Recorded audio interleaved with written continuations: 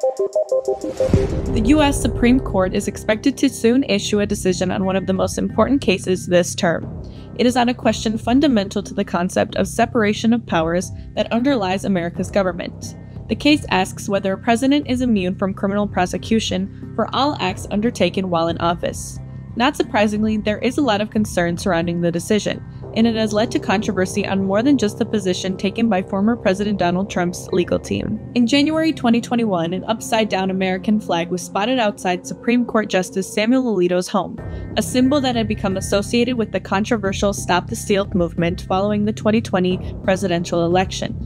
The New York Times highlighted this in May 2024, stirring debates about Justice Alito's impartiality, especially regarding cases linked to former President Donald Trump. Alito attributed the flag's orientation to his wife and claimed she did this in response to a neighborhood dispute. Alito has dismissed calls for his recusal from related legal proceedings. This incident has intensified scrutiny over the ethics and accountability of the U.S. Supreme Court as we wait for the decision.